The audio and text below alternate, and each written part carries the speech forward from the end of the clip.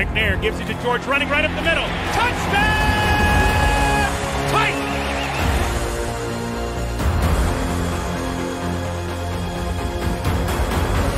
There are no flags on the field! It's a miracle! Safety, now you're one-on-one with the... Shows why he's the man! In trouble. Sack!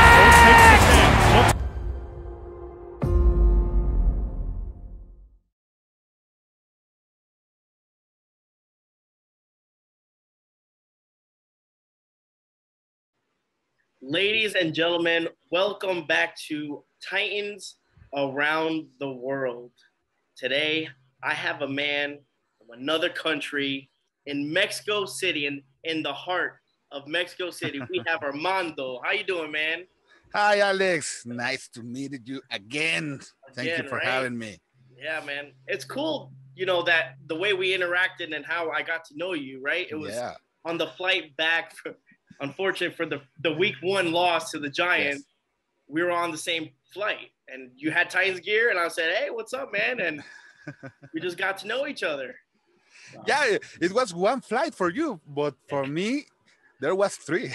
Yeah, that's the crazy thing, and I want to explain to everyone, I think people kind of don't realize how nice they have it to be, 20 minutes, 30, 40, even an hour away from the stadium.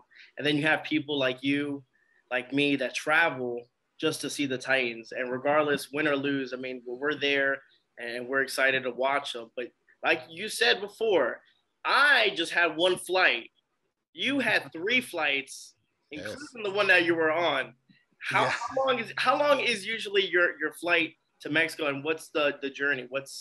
Where do you have to stop by? I know you said a couple of spots you were stopping. Yeah, last time it took 2 days to travel to Nashville, because I traveled to Guadalajara, from Mexico City to Guadalajara, and Guadalajara the other day, Guadalajara to Dallas, and Dallas, Nashville. Oh, there it is. So, 22,000 kilometers. Ooh, that's a lot of traveling, man. Is it worth it? It looks like it, because you look like one of the biggest fans I know. I see that Ryan Tannehill. We talked a little bit. I like that light right above your head. Have the Titans. So that's cool, man. That's really cool. And how did you get into becoming a Titans fan? Were you a Houston Oilers fan first, and then transition? Yes. I was 5 years old when I watched a game between Steelers and the Oilers, and I loved that Columbia Blue. And I asked my father, what is that team?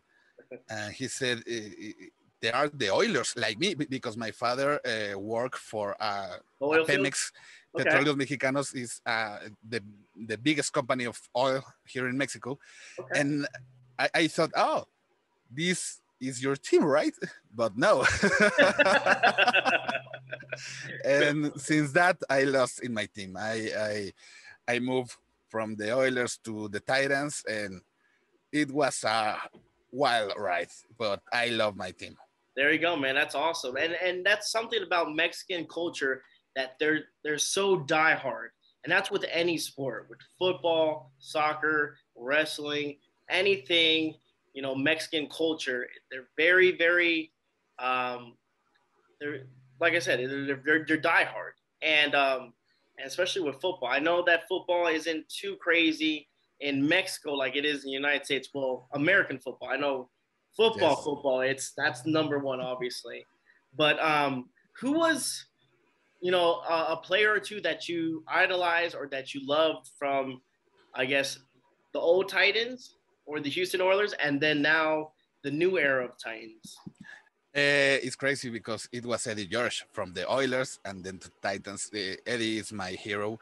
I love him. I met him 3 years ago when the Titans retired the jersey, and I was in shock when I met him. I can imagine. Yes. And for other part, Mexico is the second country in the world who loves the NFL. And the first game outside the US was here in Mexico in 2005, I think. And Who we, was it? we It was the Raiders, right? it was the 49ers against Cardinals. Oh God. And this year is the same in the same game. Gotcha. It's gonna be the same game. Mm-hmm. Excuse my English. I need some practice. Oh man, hey, it's good to me. If not, we can start speaking Spanish and throw everyone off here. But that's awesome, man. And what about the new era? Who's your favorite? Is it Tannehill in the background? Is it the King? Is it Kevin Byard? Who do you got? Well, I love Ryan. I love Ryan. He brings us back to the fight 4 years ago, and we love for that. But the King is the King. Yeah. Who doesn't love the King? The league loves the King. So it has to be the King. Gotcha. And you do have a podcast in Spanish of just Titans, right? Right. We have a podcast every Friday. Okay. With season or no season, and the Wednesday night to analyze the previous game. Gotcha. So we have a very big page who called Batalla de Titanes. It's the biggest in Latin America. Okay. And we made memes. We have our podcast.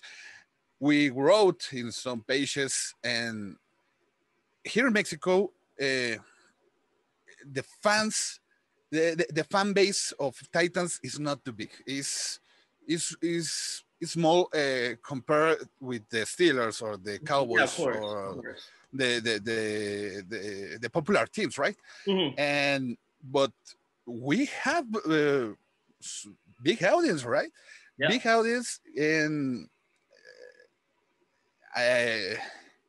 Dilo en español, and I'll translate. If that's a problem. Perfecto. Tenemos gran audiencia todos los viernes que nos escuchan de todos los equipos, every team.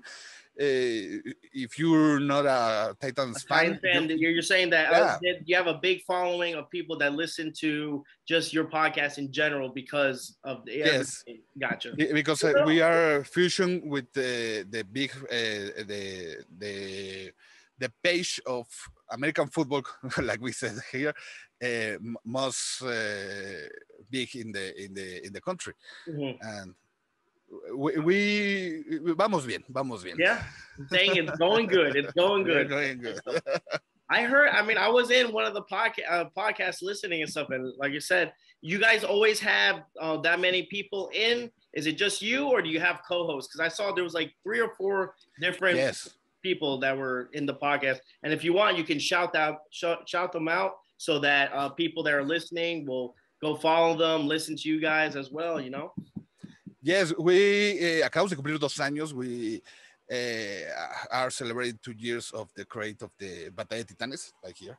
This is our shirt, and a friend called me. Hey, ¿por qué no hacemos un podcast? Why are not make a podcast of a Titans? And I said, oh, that's cool. I talked to 2 friends, and I invite them, and another friend, a girlfriend, and it was cool. It was so nice to have because it's funny. The Titans fans here in Mexico doesn't meet each other and no tienen con quién hablar. No tienen con quién hablar de su equipo. He's saying that they don't have anyone to talk to. Okay, go. Yes. Don't worry, man. I can translate. It's not a big deal. Okay. Got it. No tienen con quién hablar de su equipo porque in the broadcast, in the sports broadcast, they don't speak about the Titans. Yeah. And this is a space for all the Titans fans here in the Latin America spoken Spanish. Yeah. It's cool. I like like I said, I love the conversations you guys have. You guys brought up good points. So if anyone's, check them out, guys. And obviously I'll put the links down below, and you can follow my friend over here again, always traveling in Nashville, which is, I mean, that's the cool thing, that support. You need that. And Mexico has a really good, strong fan base, I meant. And again, it's excellent to have you on the podcast. We're going to have you on again, Y después vamos a hablar español por todo lado, and everyone's gonna be like thrown off. But I'll go on. You'll jump on mine, and we'll do a Spanish podcast only for Spanish. We have to invite you to Batalla, eh? Dale, yeah, that would be perfect. That'll be really cool. But like I said, thank you so much. I appreciate you. Appreciate you coming on. I know the time difference is a little weird in Mexico, but hey, that background, I love your backdrop is pretty cool, man. Let me tell you. What's your favorite? Thank you. What's your favorite piece out of all those behind you? What's your baby? I guess there is the ball of the fan of the game. There was my first Titans game. Oh, really? Between the Texans and the Titans, 2018. There was my first game to attend, and I won that ball. So it's my baby. Oh, that's it. That's number one right there, and it's above. Yeah, nice. Yeah, and I have some jerseys. Let's see it. Ooh, Campbell. Okay, you got. Ooh, nice. You got quite a few things there, my friend. I think he froze. He's frozen. The connection in Mexico might not be. Sorry. No, it's right. Sorry. I was telling people like the connection in Mexico might not be. I unplugged this. Oh, but like I said, man. my bad. Oh man, no. But I want to say thank you so much for coming on, man. It's been a blast. It's great to meet you in person, and then now to talk and have a friendship. Like I said, my door's always open. If you ever need, say you get stranded in Dallas, give me a call, send me a DM, and you can stay out here in my house, man. I have no problem, man. Thank you, my brother. Thank you, and thank you for having me. Congratulations. Your podcast is awesome, man. Thanks, I appreciate you. Y viva México, ¿no? Viva México. Viva México. We said Viva México, cabrones. Qué buen día. Everyone, tighten up. Tighten up.